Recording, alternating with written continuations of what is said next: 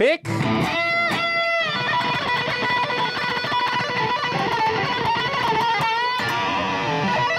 No pick.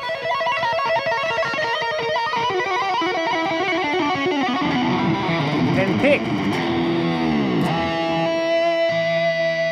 Hello everyone, welcome back. Maybe you've been practicing my 6 essential tapping exercises from last week's video, or maybe you're trying to sprinkle some fingerstyle into your regular playing. Whatever the circumstances, you might be wondering, how do I go from my regular picking technique to these other techniques that rely on the fingers of the right hand, and then back to picking? This is a very common question and problem, especially amongst electric guitar players who tend to rely on their pick, and therefore today I will show you my magic trick that I use to make my pick disappear so that I can tap away on the fretboard, and then of course I have to make it reappear so that I can get back to shredding. Pick, no pick, pick, no pick. I'm going to show you right now how to do it, of course, but before we get there, please keep in mind that this trick is somewhat limiting technically, because you still have to hold the pick in your hand even if you can't see it. So if you have a long tapping section that maybe requires more than one finger, or if you have a complicated fingerstyle intro, then you might want to rely on the good old technique of putting the pick in your mouth. But if you need to switch quickly from picking to using your fingers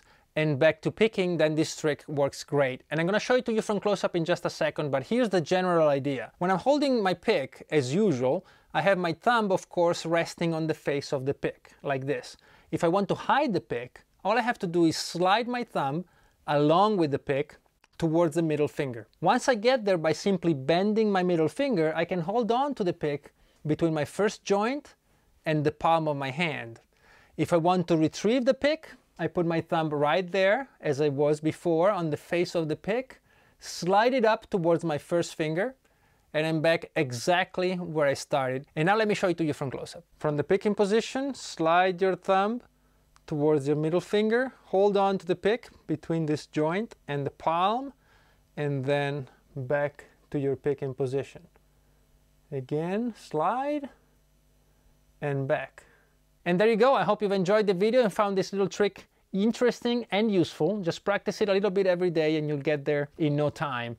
If you've enjoyed the video, maybe subscribe, like, and especially comment. I really do love to hear from you. And if you want more of this, make sure you check out my Patreon. We do exclusive lessons, we do live streams, you can download all the PDFs from my videos, and a lot more. No matter what you do though, make sure you come back next week for more, and I thank you very much for making it till the end of the video. See you soon.